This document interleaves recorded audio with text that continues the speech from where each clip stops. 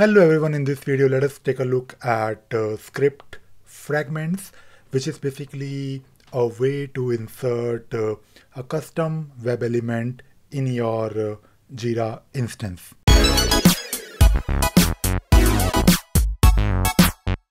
So imagine that you want to insert a custom button or maybe a menu in your Jira interface. Let us say you want your users to click on a button, and when they click on a button, something will happen.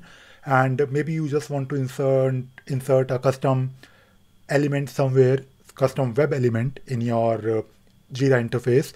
So you can do that using script fragments in ScriptRunner for Jira. So my requirement is very simple. In this example, I want to give you one use case, one example where I want my end user to search on Google. So let us say if someone is looking at this Jira issue, and the title of this particular Jira issue is, let us say, this is my story, which is my issue summary. So I want some ability here on this particular interface where end users can probably click on a button, search on Google. So we basically need to insert a button somewhere that anyone can click, and it will take them to Google, and it will also search based on the title or maybe some other field in our Jira issue. So this can be very useful when you want your end users to first search for information, and maybe you just want to provide them this handy way of searching basically. So let us see how we can do that. And there is also one more thing which I want to do. I want this search button to be available only when my, let us say, priority is high or highest, or maybe some other field is updated. Maybe I want to check for a label, or maybe I want to check for some specific field. So I want to keep it very simple so that you can also follow this example. So if you go back to your Jira administration section, and if you take a look at this section called script fragments, here you will find this button, create script fragment. If you click on it, you will be presented with different options here. So what we want to do, we want to insert a custom web item. So if you click on it, it will ask you to provide a name of your button or a link, for example. So I want to insert a button, and I want this button to say search on Google. So this would be my button label or text on top of it. And you also need to specify some key. So let us say the key is search Google, something like this.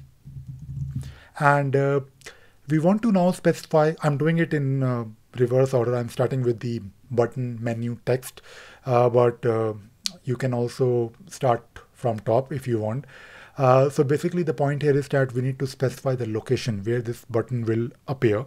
And when you look at your Jira interface, you have different locations, like you have this top navigation, which is always available for all the users. But we want this button to be applicable on a specific issue.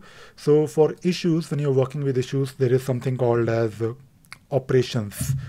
So let me search for operations, and there is something called as operations top level. So operations is basically this section on top where you have these buttons like edit, comment, assign, and more. And then you have buttons for your workflow.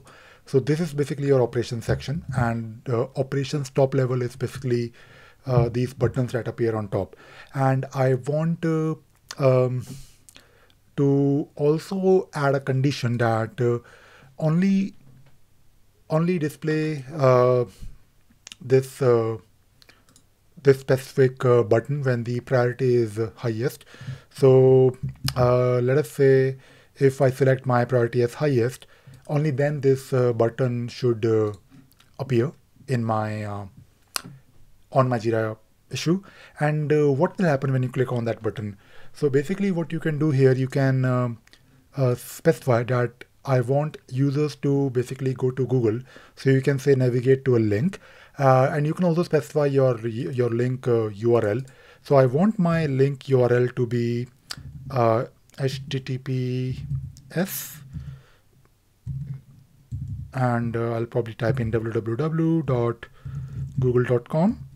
And if I do a search on Google very quickly, if I quickly do my Google search to specify, I just want to see the query that is built on top. So all we need to do, we need to use this search. We basically need to build a query for Google, and we need to pass something like this. I'll probably copy everything and I'll paste it in my link field here. So when you click on the button, your URL google.com will open. But at the same time, we also want to pass the issue summary. So right now we are using this hard-coded text called test. But to use your issue summary, you can do something like this: issue.summary.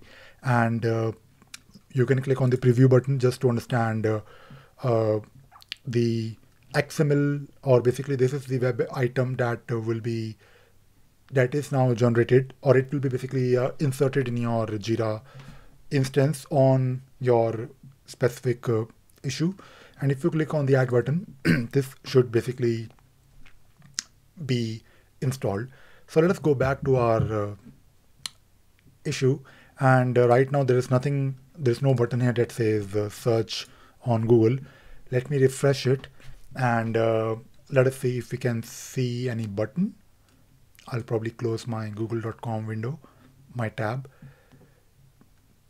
So let us wait for it to open. It is taking some time. I think my Jira instance is slow today, but that is all right.